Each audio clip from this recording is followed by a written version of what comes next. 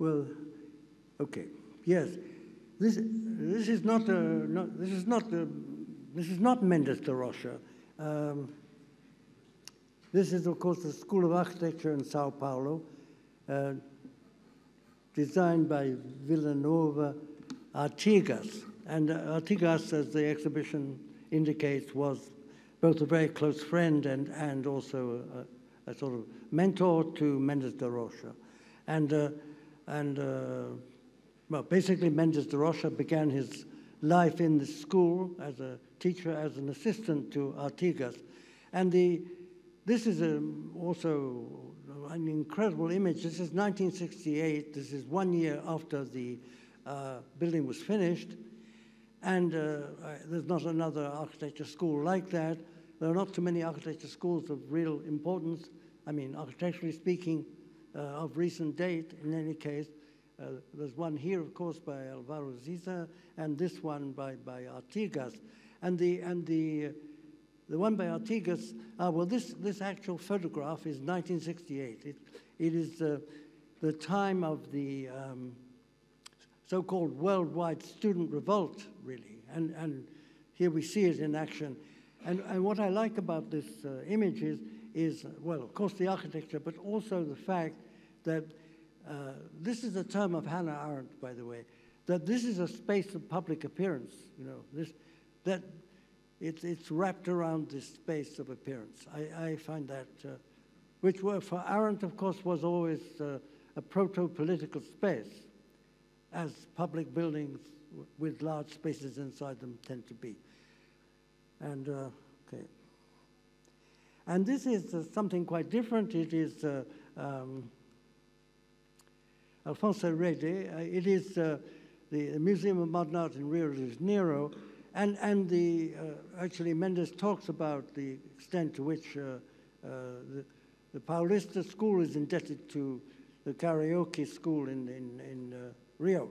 And I think this extraordinary building, because, you know, these point supports, the whole frame goes down to these point supports, which in their turn support another platform. I mean, this is something that Artigas clearly took from Rede, actually, and that is, you know, you can see that kind of idea of a new kind of support is also present in many of the buildings of Mendes da Rocha.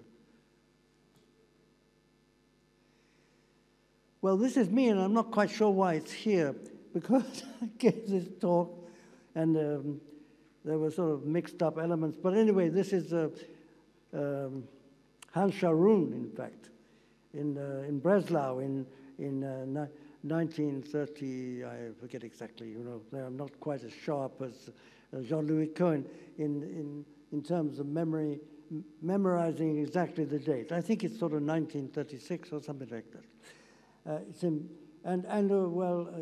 Impresses me because of its continuous plastic form. And so some of this is about the way I originally structured the lecture. Some of this is about continuous plastic form, which is topographic form, so that the next image, which is this famous sketch of Le Corbusier of Rio de Janeiro, with the idea that one would expand the city, the city hemmed in by mountains, in fact, and you know, with a kind of continuous roadway, which we see again, of course, in the famous Plan Ubus of Le Corbusier for Algiers, 1930, and. So these kind of remarks, which I should have sort of perhaps taken out of this lecture, have to do with the phenomena of ever-increasing urbanization worldwide, so that this book, published by the London School of Economics, makes the case that by the year 2050, which is very close to now, that 75%, when this book was published, it was 2007, 50% of the world's population lived in urbanized regions. And now, you know, it's projected then it was projected for 2050, it would be 75%. So I have a whole prologue here that is all about that issue, and many other issues as well. So I had forgotten that I have all this kind of stuff. Well, now I have all the images. Why is that?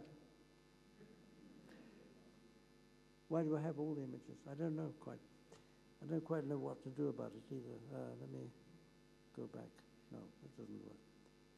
Can someone give me a little help here, do you think? I need some help, yes.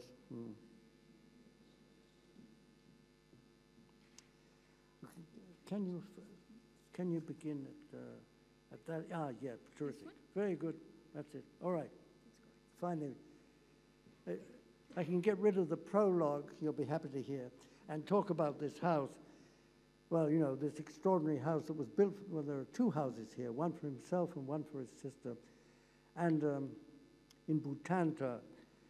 And, well, you know, also earlier today, looking at the video of the interior of the house, it made one realize what an extraordinary house it is.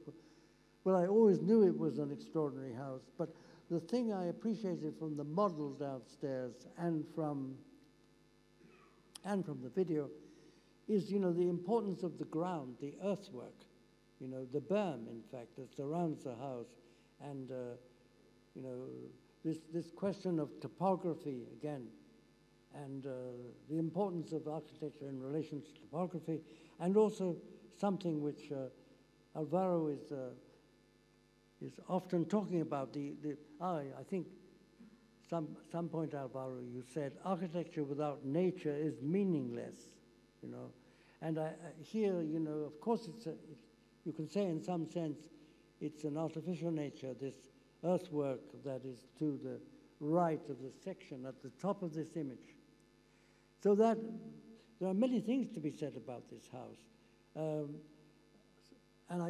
you know, one could go on a long time, I think. But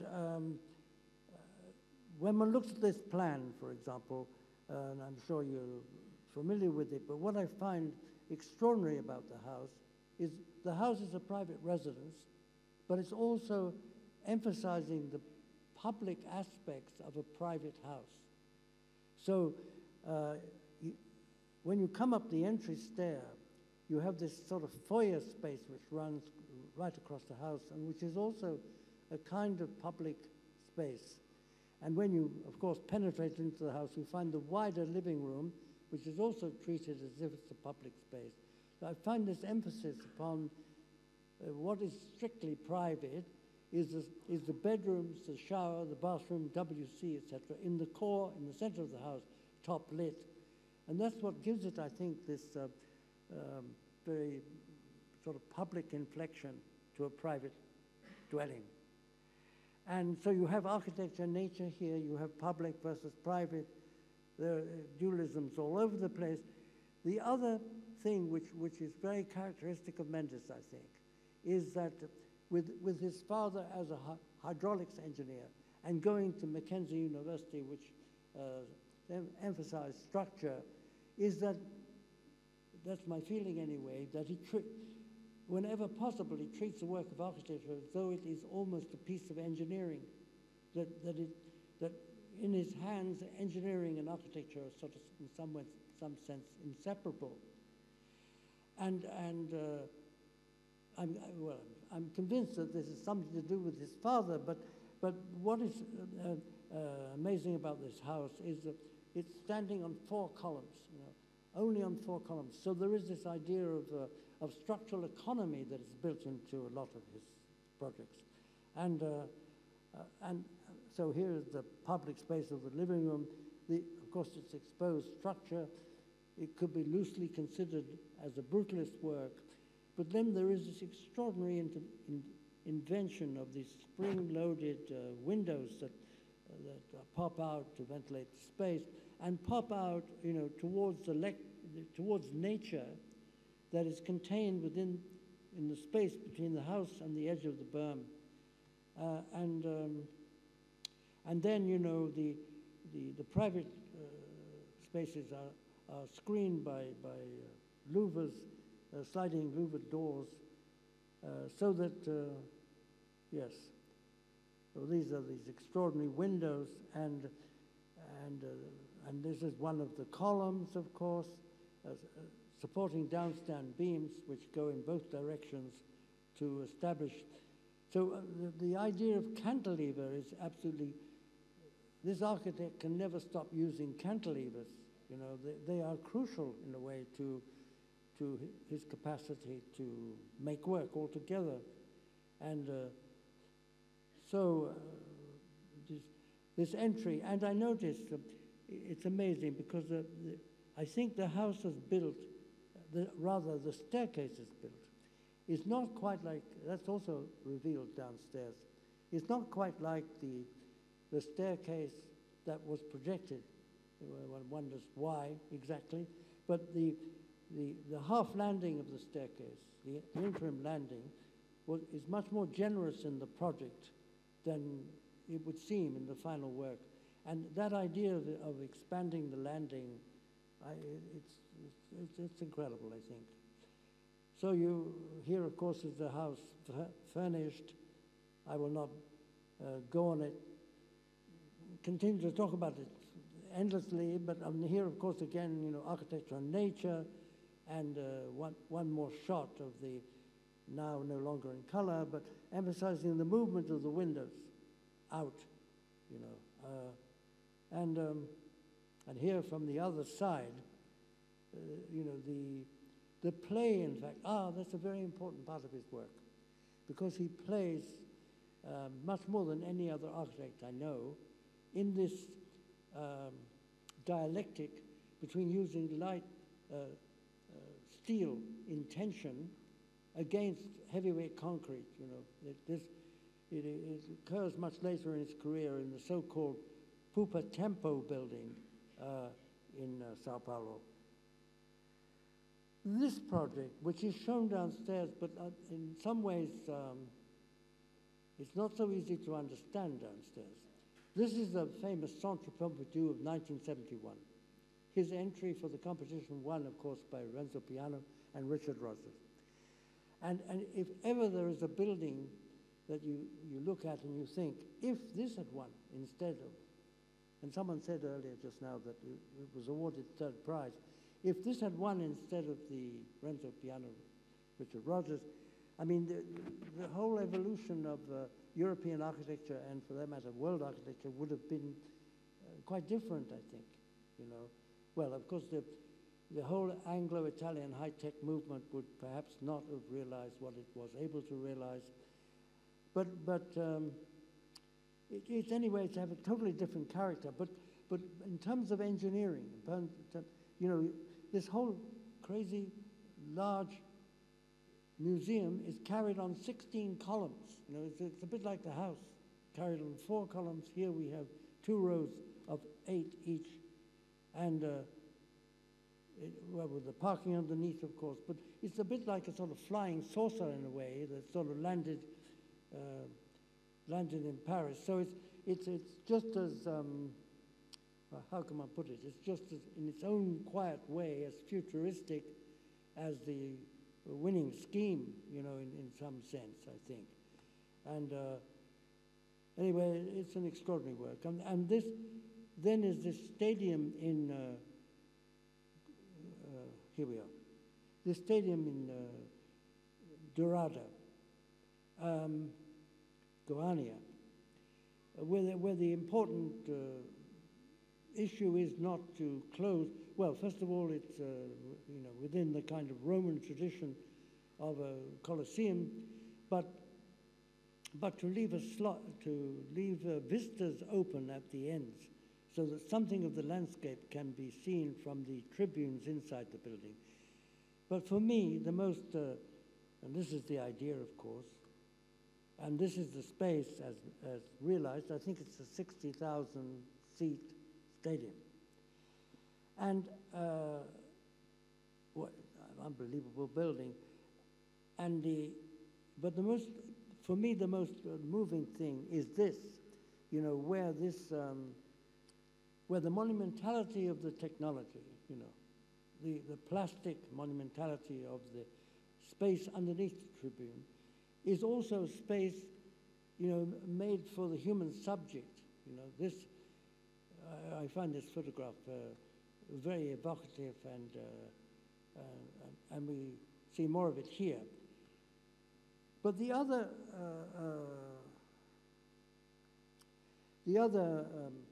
preoccupation, or yeah, I think we could say preoccupation, with Mendes da Rocha, I think, is this question of territoriality, this question of the scale of the American continent, you know, the way in which he was able to imagine and project works which, you know, tried to come to terms with the scale of the continent itself. So this is actually a port project for the Tiete River, you know, it's a navigable river within, and I discovered from downstairs he wrote a whole thesis on a little book on navigable rivers.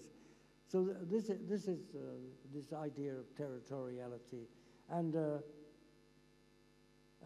you see it again here, a project done with students. By the way, one doesn't know what to make of that, because I think the text somewhere says this project was done with students, but in a way, anyway, towards the end of his career, or maybe halfway through or something, Mendes had such a following of students that the office itself never had permanent staff in it. Well, there was always the same secretary, et cetera, I think, but there wasn't, anyway, in the second half of his career, there wasn't a staff in the office. So when he got a commission, he would then gather these, you know, bunch of students around him and form a kind of instant office, which was, yeah. And, well, this is the transformation of the bay in Montevideo. And it shows you the chaos of the kind of megalopolis surrounding the bay as it existed and as it still exists. And his idea was a kind of rationalization of the shores of the bay, simply these two, you don't see it. These two piers are built out into the bay in order to create a kind of Cartesian space. And in this space is a little island. And he would talk about this island in the most poetic way. He says, a tiny island in which, in the manner of the Venetians, a theater is set up. And he talks about music coming from the island, echoing across the bay. He evokes the idea that it's a piece of music by Villa Lobos, Amazonica. You know, it's a very nice piece of writing that. And then I think the other dimension of this man is also, at a certain moment, this is the Dom Pedro bus station in Sao Paulo. And it also gives you some idea of the, well, you know, Sao Paulo is like a 30 million megalopolis. And you can see that this thing is entirely in steel and I think in glass fiber. And it's really a kind of large, expansive piece of industrial design. So he had a capacity to, his capacity to work and capacity to express over a very wide range, I think. For a bus station, this is not bad in my opinion. And we see it in action, carrying an enormous number of people each day into Sao Paulo and out of Sao Paulo. And then there is this extraordinary patriarch or arc of the patriarch because of the street bearing that name. The Vidotto Char comes across here, 240 meters long, I think. You know, this is it's a part of an overall proposal to revitalize the old center of Sao Paulo, the 19th century center. And so the first time one maybe looks at this image, you think that this has to be of concrete, but no, it's not of concrete. it's of welded steel and extraordinary, I think, capacity to use material, you know, for particular problems in particular ways. So here you see the viaduct which connects the theater and these pre-existing important buildings, and at the end of it is the so-called Ark of the Patriarch, which also, of course, makes a kind of allusion. Now I'm blocked. Why is that? Why can I not get forward anymore? No. No, now I've got everything. Yes, all right. It's not advancing. Why is that? Don't ask me. What, I can't get it to advance. Oh, I see. All right. Okay, great, thank you. All right. I think I got the technique. All right, very good. So, yeah. So, actually, there is a video of this space in the exhibition, and the way it relates to the movement of people who are really, this canopy covers an exit down to a lower level of the city.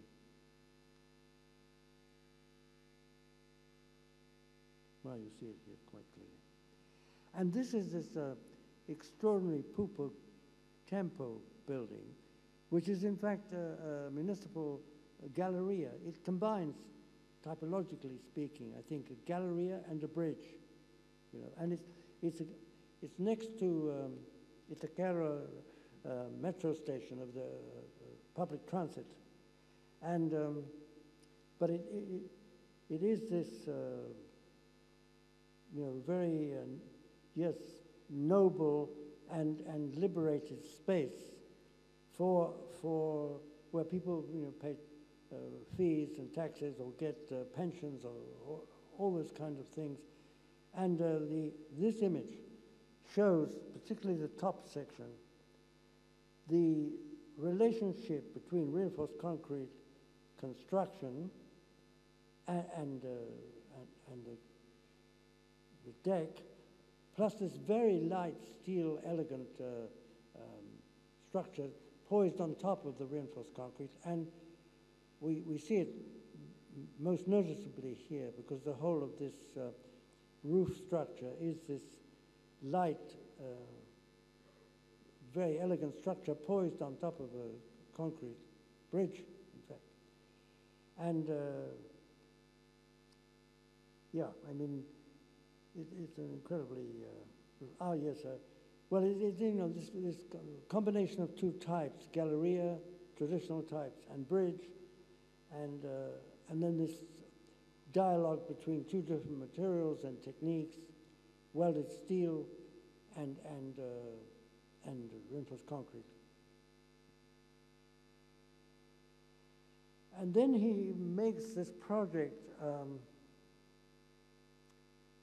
These are, I think it's a work made in 2009 for the, when there's a bid made by the Sao Paulo for the Olympic Games. And these are all sites in the region of Sao Paulo, which is like, you can see now, if ever you could see, I mean, the kind of continuous megalopolis of Sao Paulo. And then he makes, he spreads the Olympic Games over in relation to a river and introduces these elements like this rowing course, you know, that is a kind of mega element introduced in relation to the river, or here, you know, actually housing for the participant in the games, and again, the same thing here, using every occasion that he can to reactivate or revitalize or reintegrate the urban mosaic that surrounds it. Here, of course, a stadium. Here, you know, housing for participants, and so on. And yeah, well, I think you get the idea. And then he will do the same thing for Paris. And this is a project for Paris that comes after the Sao Paulo projects, which is the so-called Sports Boulevard, which is related to the existing Canal Saint-Martin, which goes as a diagonal here, and he creates a kind of area of water coming off the canal, which is actually a marina. And so this is a so-called Sports Boulevard, which provides, it's a sort of a city in miniature to receive the Olympic Games of 2012. And Paris loses the bid. London gets the 2012 Olympic Games. And then there was, towards the end, this project for Vigo in Spain, a new university, where the whole thing consists of a kind of continuous walkway raised above a kind of undulating side, feeding the different faculties, of course, not built. And we see it again here. It's very much related to Gregotti's concept of the territory of architecture, I think. The University of Conferência, which was realized in part, at least, to Gregotti Associati designs. And, the services are carried below. That's a cross-section through the continuous bridge-like structure, and more of the same, with the different faculties arranged. Which brings one to this conversion of an old department store into a CESC. There's an earlier CESC produced to the designs of Linda Bobardi, where she converts an old factory to a kind of, it's a limited welfare state in a way. It's a provision of public facilities for workers in certain, unions really of the city of Sao Paulo, and so that the converted department store is in the very middle of the plan that you're looking at here, and that's the existing structure, and then he builds on the existing, so that again it's really carried on 4 columns basically again, like his own house, with a ramp to one side, and so that so you see it here. This is a kind of general provision of space, which is sometimes a cafeteria, sometimes a ballroom, sometimes dental offices, providing sometimes classrooms, etc., and sometimes, with this, what he adds to the whole thing is this kind of bathroom, toilet facility as a freestanding sort of element tacked onto one side, and then a kind of auditorium. And I think this is the cafeteria area, and more of the same. I don't know. To be honest, I don't know what everything is, and I've never seen this work also. But it ends, of course, with this incredible pool on top of the building, and he says somewhere when he's asked about this, he says, the alternative was to make an inside pool, but the inside pool can't be compared to an outside pool. Outside pool is far preferable. I had in mind the image of Copacabana Beach, for example, and so this is basically what he achieved. And I suppose I'm comparing this to the CESC. And now the whole discourse leaves, in this lecture, Mendes da Rocha behind. To these 2 images, of course, is the buildings that Lina Bobardi added to the disused factory plant in the center of the city. And I always thought that these buildings they're not Mendes da Rocha, of course. And it's a very funny thing that this very powerful woman would produce works like this. So much so that I think in some ways there is a reference of Alvaro's to these strange holes. You feel that the building has been bombarded or something, you know. It's a curious, surreal way of illuminating which in this whole cubic block there are sort of sports facilities. So it's the first CESC building, to which the building I've been talking about is the second. And so at this point, this same lecture goes off into Curitiba and the whole designated bus lane system. This Curitiba, which we know nothing about, and of course now the lecture has departed altogether from Mendes da Rocha. And this is what I gave when Jean-Louis was in New York in April. It was a nice moment. Thank you.